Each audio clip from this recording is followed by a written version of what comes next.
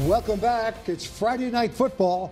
I'm Joe Zone. I'm Mark Robbins. We remind you that you can see highlights from tonight's show as well as the entire season of FNF on WFSB.com as well as the Channel 3 app. All right, now, it's back to the highlights. And for the East Haven Yellow Jackets, they've been buzzing all week, waiting to get a shot at visiting Northwest Catholic, but the visiting Lions are going to be the ones that strike first in a hard-hitting battle.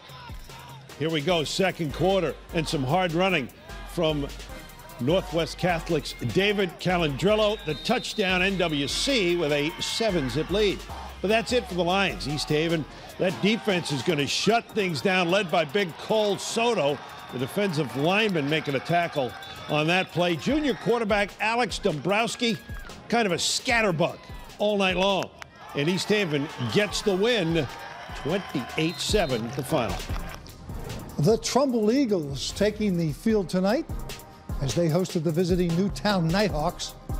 This is a pretty good game. Trumbull already up by a score, and you can make it another touchdown. Rowan Johnson, the handoff outside into the end zone, and that's a touchdown. 14-0 Eagles. Trumbull fans, they like what they see. Well, wait a minute. The Nighthawks would respond on the road. J.J. Haddock, handoff, gets outside. He's got himself a nice gainer right there. Newtown's in business, and it leads to this. Aiden Paulos uses his blockers, bulldozes his way into the end zone for the touchdown.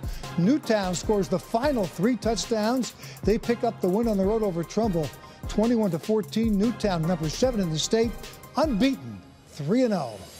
Trumbull, 1-2.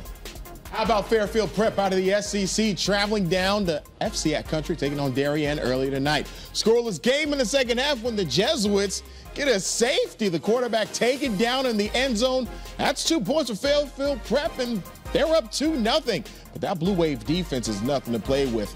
Darien's Briggs McGuckin with the pass, and he's got reservations for 6. A pick 6 for the Blue Wave. Not much scoring in this one, but just enough for Darien. They beat the Jesuits 10-2. The Blue Wave has improved. Prep falls to 0-3, while Darien is 3-0. Check out the sky in Branford tonight. Wow. And you know what they say, pink sky warning, turnovers, they're a-flowing. Hartford Public gets on a first quarter fumble as Sean Johnson makes the recovery. Next play, why don't we hear it for the Branford secondary? Check out Nathan Florio, a leaping interception.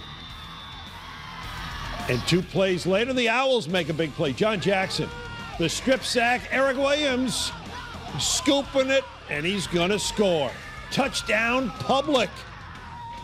We get on the board first. Now check out the 2-point conversion. Junior quarterback Khalil Barno on the scramble. And what poise, what patience to throw back to Kamal Maxwell. Public's got the lead 8-0, but it's that Branford ground game that just wears down opponents. The Owls, no exception. Akil Lamote leading the way as Branford rallies and gets a 20-14 win, Joe.